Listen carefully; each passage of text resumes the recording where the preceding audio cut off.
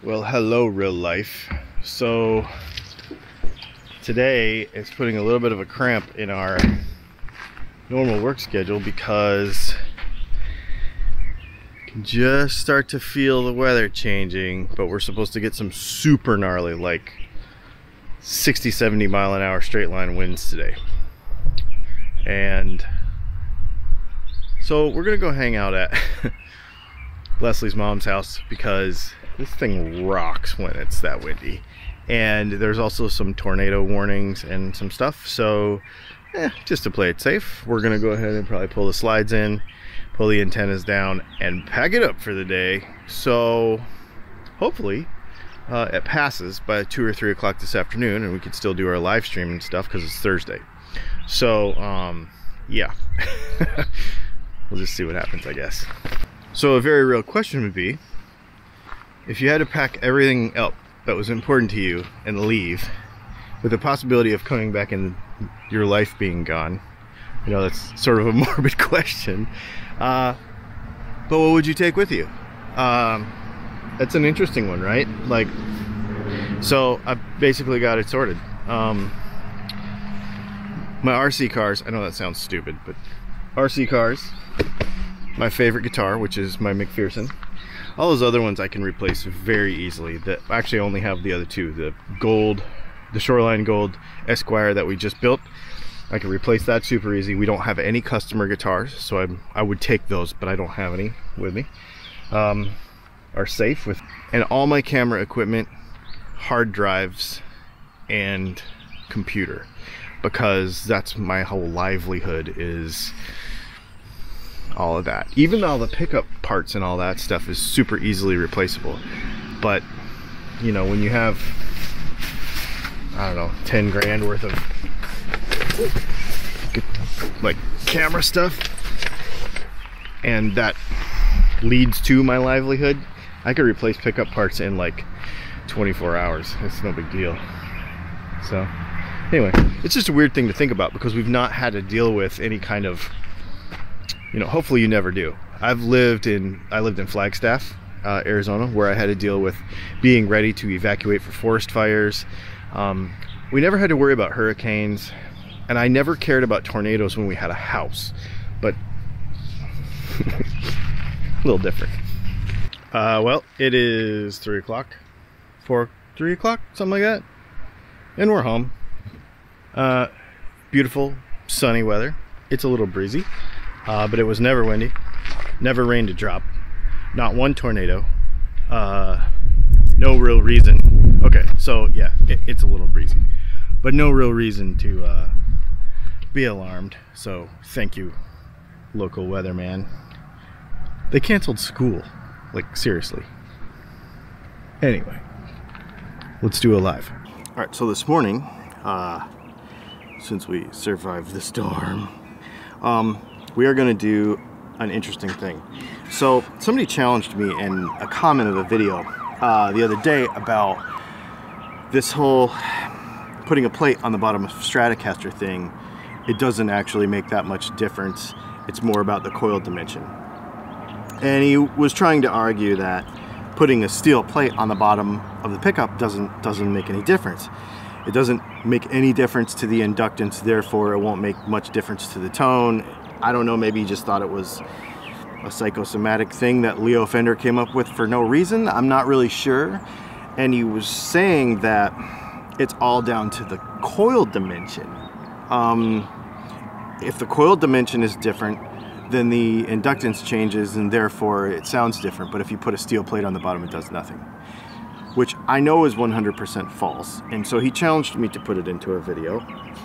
I don't have a tele bridge pickup to test it with, so we're going to get into some particulars here why the numbers are a little off from what I said in my comments, but we'll get to it in a minute. So I've got my LC meter here. Put this thing on 20 Henrys. He was saying that you could only get like very small millihenries difference, but I'm getting like a lot different. All right, so this thing is 2.5 Henrys, okay? All right, so here, we're just gonna take the camera, I'm just gonna do this manual. So, 2.5 Henrys, okay?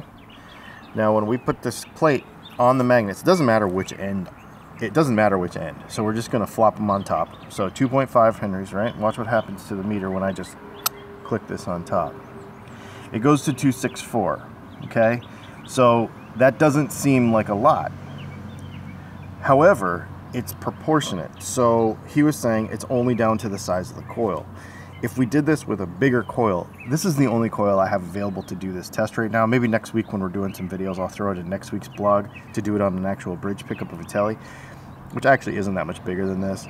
But the bigger the coil is, the more or less proportionately more it's gonna have. I have seen, just doing that, up to 0.7 700 millihenries. I have seen 700. This is what, 264 minus 51, so this is 23.23. Okay. Is that enough to make a difference in the tone of the guitar? Totally it is. Totally. That's the difference between going from more than the neck pickup to the bridge pickup. That's a big difference. And the thing is this has more to do, how do I explain it?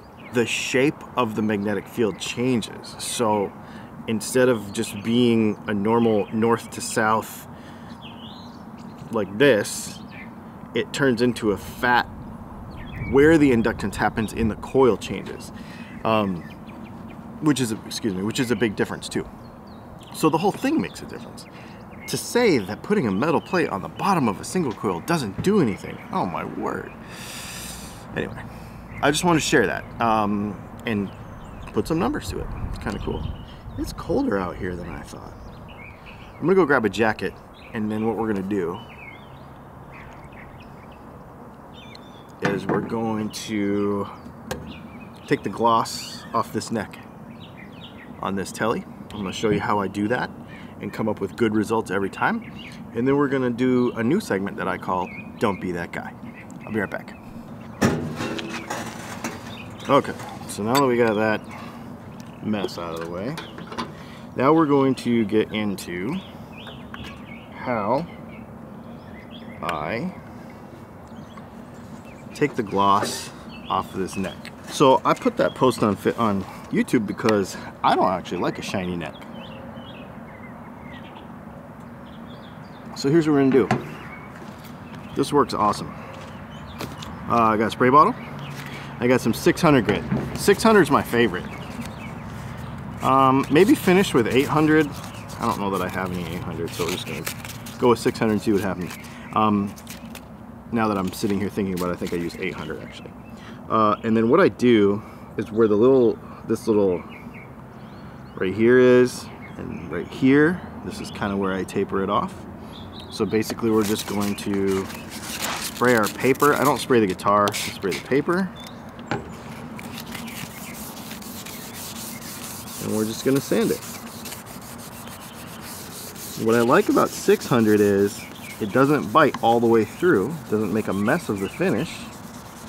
You can almost barely see that you're doing anything. Kind of come up to this taper here. You see how that white stuff is building up? That just means that clear coat. Now this is a urethane finished guitar. If it's a nitro finished guitar, you got to be a little more careful, and you got to really make sure that it's not fresh. Fresh nitro doesn't like to sand very well.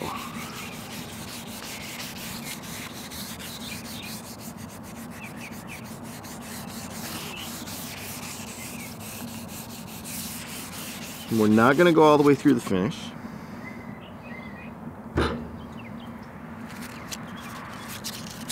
Just taking the gloss off. And then what I like to do is right where your thumb, I don't know if you can see that, right where your thumb goes, right up here, but don't kiss the edge because you'll go through the edge of the finish up there. And then work your way down the neck, down to here.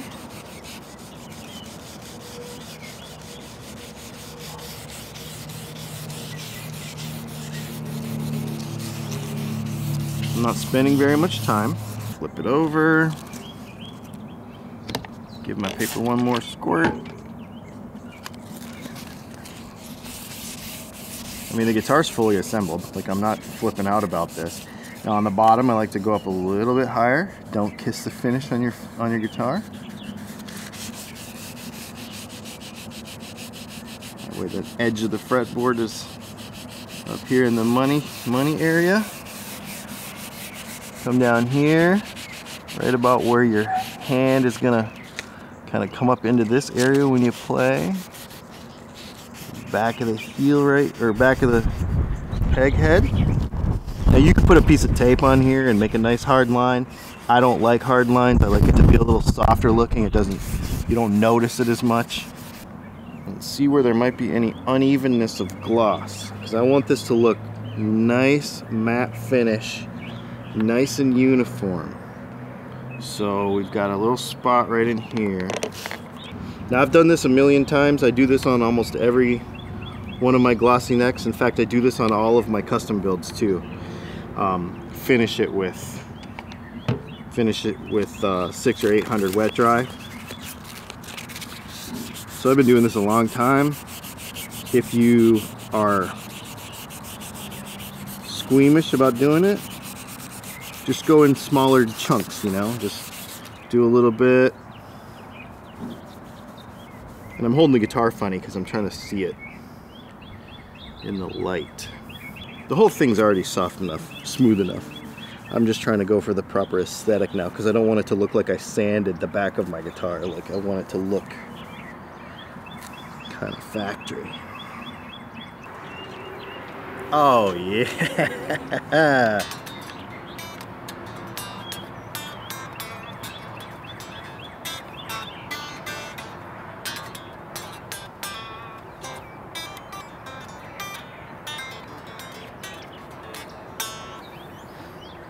I think we need to still, I think I'm going to take the strings off of it and we're going to roll the edges. Maybe we'll do that in our next vlog, because these edges are pretty square, a little bit sharp. So maybe we'll roll the edge of this fretboard a little bit too. So if you've been catching the live streams, you know about the Great Guitar Build Off and the fact that I'm in it, which is ridiculous still. Super cool. We talked about the charity, we talked about all that stuff. We have, I think on Tuesday, the video that comes out is gonna be kind of a breakdown of what I'm basically gonna do. I've kind of gone back and forth whether I was gonna share this as a surprise or not at the end, but I think we just have to build it together. So I'm gonna at least show you what I'm going to attempt to do over the next few weeks. And so that'll be on Tuesday. I think you're gonna dig it. It's crazy. Go look at all the other participants. Go look at some of our viewers who are in our live streams all the time are participating. So make sure you go to greatguitarbuildoff.com and check it out, because they're in there. And if you are participating, comment below. I want to know. So cool, man. So check that out on Tuesday. Obviously, we have our live stream next Thursday and more stuff to come, I promise.